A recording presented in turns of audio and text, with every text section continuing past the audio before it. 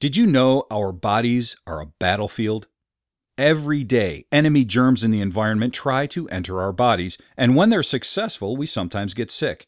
So our bodies have defending soldiers that work to fight off these harmful invaders.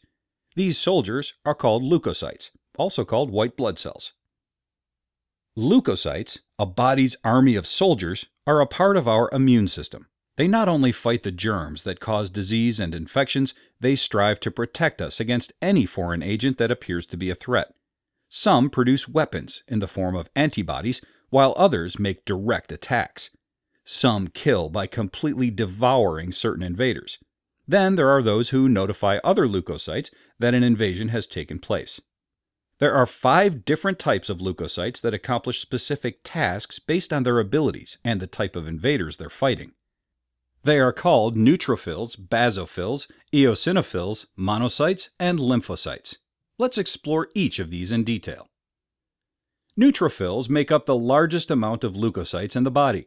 They travel around in the blood looking for their main target.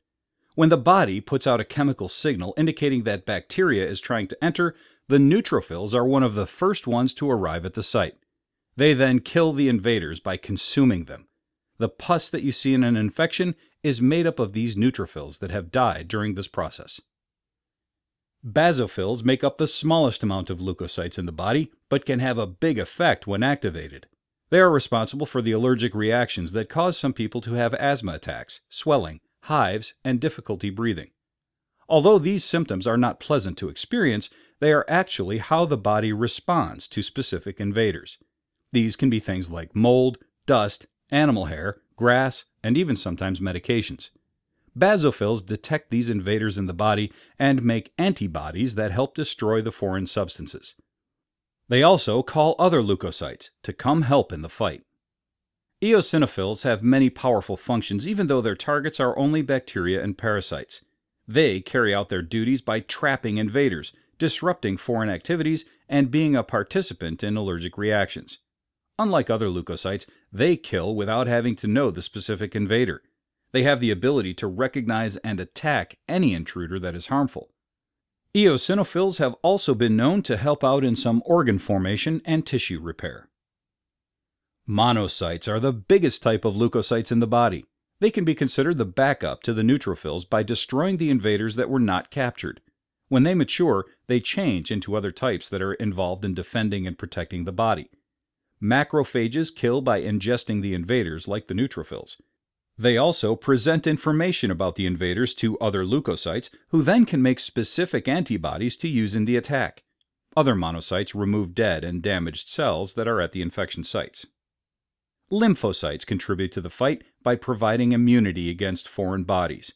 They can be broken down into 3 types based on the different roles they carry out. The B cells identify bacteria that enters the body. Then they form antibodies that prevent the invader's function and marks them in a way that other leukocytes can recognize them for attack. The T cells are capable of directly destroying the invader's body. For example, they can kill cell viruses by attaching to them and causing them to split. Natural killers also attach to the invaders, but inject a chemical that causes their bodies to burst. They can even program the invaders' cells to die. As you can see, we have several types of leukocytes ready to fight all the germs that are in the environment: neutrophils, basophils, eosinophils, monocytes, and lymphocytes. Although each one of them has different duties, their common goal is to defend and protect our bodies. We greatly depend on them to help keep us free from sickness.